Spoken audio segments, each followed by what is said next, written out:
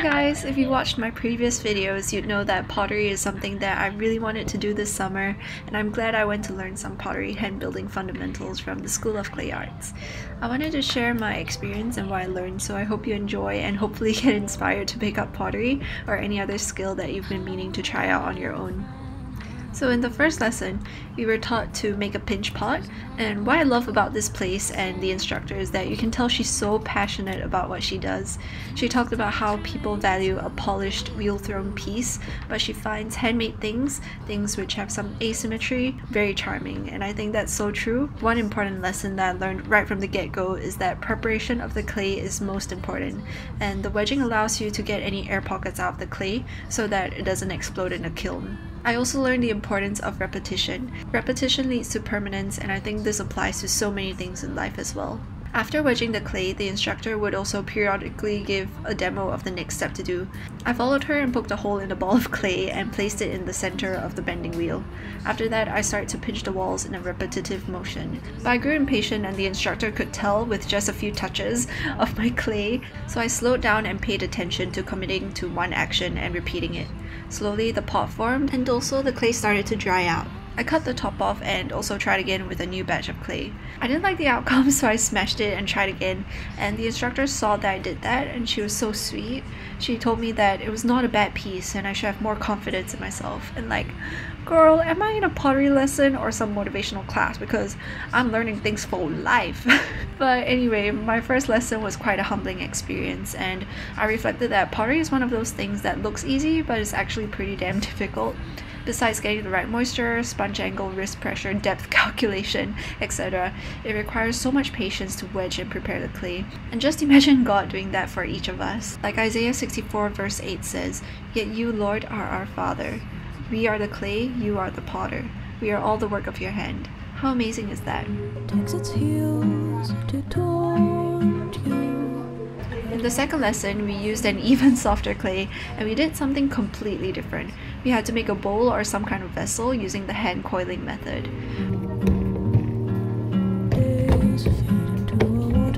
We employed the use of the extruder as well, which you'll see me struggling with later on. Once again, I started by preparing the clay and wedging it and flattening it on the bending wheel. After the base was flattened, I cut out a circle and took away the excess clay.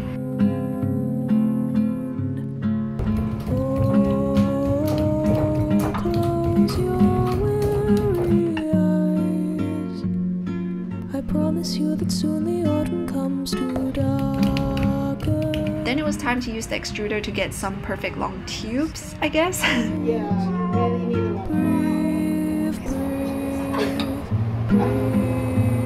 Then we had to coil it around the base and pinch it in place. I thoroughly enjoyed this process. It was so therapeutic. Days pull you down just like a sinking ship. Floating is getting harder, but tread the water, child, and know that meanwhile rises the moon. Days pull you up just like a daffodil, uprooted from its garden. They'll tell you what you owe, but no, even so rises the moon.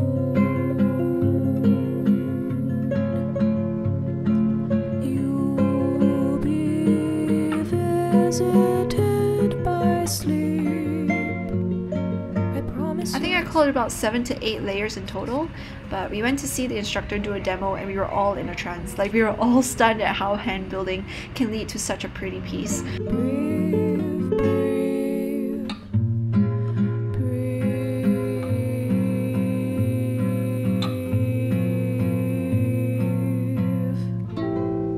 I then went back to the bench to try it out, but I was too scared to use force on my clay, but the instructor came over to help me get more comfortable with asserting dominance on my bowl.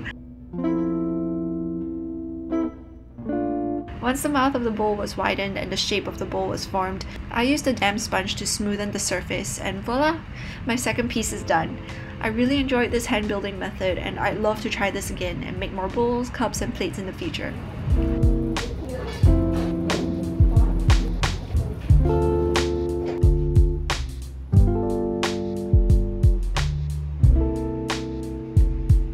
In the third lesson, we got to use a different clay once again. This one was a lot harder than the ones used in the previous weeks. The clay came straight from the bag and there was no need to really wedge it, but we had to flatten it. So we used this technique where we just flipped the flattened clay back and forth, kind of like a fish. Like, I don't know, it's hard to explain. I think the video speaks for itself. After that, I did a rough flattening with my hand, and it had to go through this machine thing. I can't remember what it's called, but I think it's like a clay roller or flattener. So I used that and brought back the clay to do more flattening using one of the tools that was given. The studio has a few molds, so we got to pick one to use. I decided to do a rectangular plate, so I cut out a rough shape and placed the clay on top of the mold. And once again, with repetitive motions, I pressed the edges down.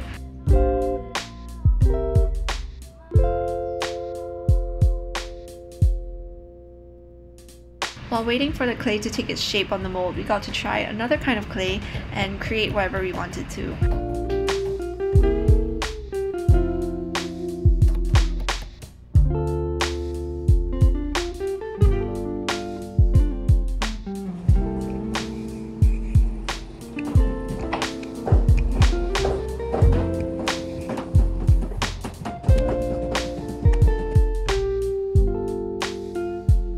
I chose to make a small dish and unintentionally created this thing with a fancy lettuce rim, but it wasn't really even and I definitely rushed the process. So this was when I learned another life lesson. Don't rush, especially when you're not sure if you can do it.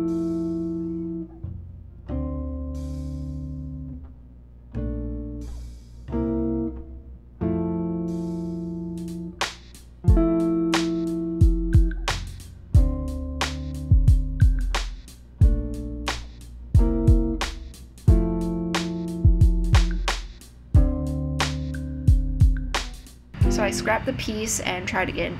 This time I made an oval dish, which was a lot easier, a lot simpler, with an indent on one side.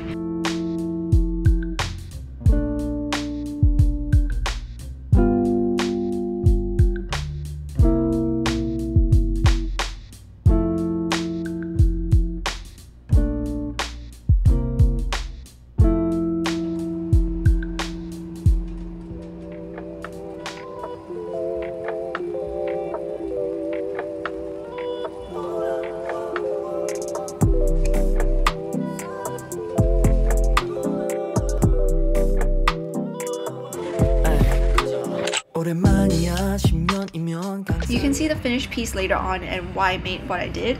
Once I was done with my small plate, I removed the rectangular plate from the mold and smoothened the edges using one of the tools provided as well. We actually get a set of tools given to us because I think it's included in the course fees.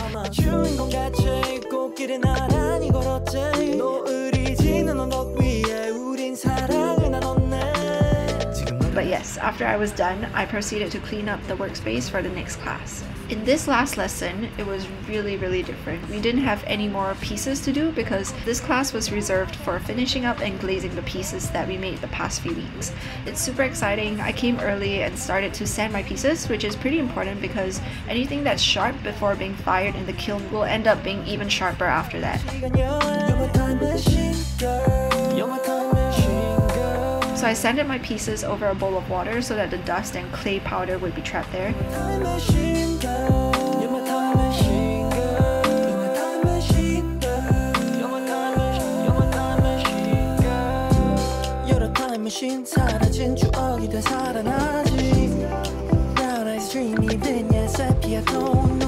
Also, the instructor went through different types of glazes, what they're made up of, how people glaze their wares, etc. You then got to see the instructor do a demo of the glazing process, and it was really satisfying to watch.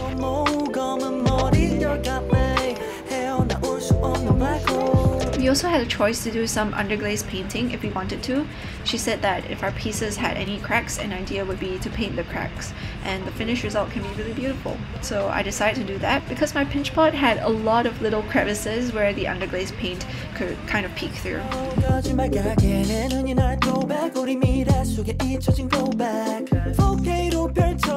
I just start, okay? You just do your thing. mixing might take some time, so you really have to... Once I was done with all that, I start to glaze my pieces by dipping it into the solution. Slow down. Yeah. Okay, not bad. Okay, well done. There were several colors, but I chose the mother of pearl and blue options the most, just because I think those were the more popular colors and safer options. But I'm not gonna lie, seeing how spontaneous the other people in class were gave me a lot more confidence to be experimental and creative. Like, I saw one girl using a brush to flick specks of green onto her plate and I was like, whoa. And I also saw others try bolder colors like yellow and black, so it was just a really fun time. I felt like all of us were just crowding around the glazes and having fun. The instructor also talked about firing the clay pieces in the kiln and showed us some examples of past works. Some pieces were more vibrant while others were more subdued, despite having used the same glaze. So a lot of factors come into play, like how thick the glaze layer is, where in the kiln the piece was placed, and so on. Then there was something that the instructor mentioned which was kind of profound. She said sometimes leaving things to chance can lead to unique and beautiful results. And I think that's so true. Now on to the collection of my pieces. We could start collecting our pieces from the following week onwards, and I went as soon as I could because I was really curious to see how the pieces turned out, and also because I would be really busy, so I wanted to go early. And you guys probably saw some of this footage in my previous vlog. Do check it out if you haven't yet. I think I had some pretty good memories there and important reflections on uni life and grades, etc. I went to collect my pieces and I'm so thankful for the instructor. It's like, I think it's my pinch pot. It's just like super this high. She's so kind and patient and really treats your work with care. I'm not super proud of my pieces, but I think it was a valiant first attempt. Okay, honestly, I think the glazing, like she said, was really unpredictable. So I am not too pleased with some of the pieces, but I think my best piece is definitely the bowl, so at least I have one good one. I'll go home and take a closer look, but in the meantime, let's get home. I want to show you guys the pottery. I'll go through each piece that I got. Maybe I'll show this one first. So this is just a rectangular plate with rounded edges, and the color turned out a bit muddy. I wish I didn't do the splotches because I thought it would be really nice and it'd show up like an abstract painting, but it ended up looking a bit messy, a bit splotchy and muddy. But I think this color combination is quite nice. Like if I had just made it like maybe half or 3/4 pink and the other part green, I think that would have been really nice.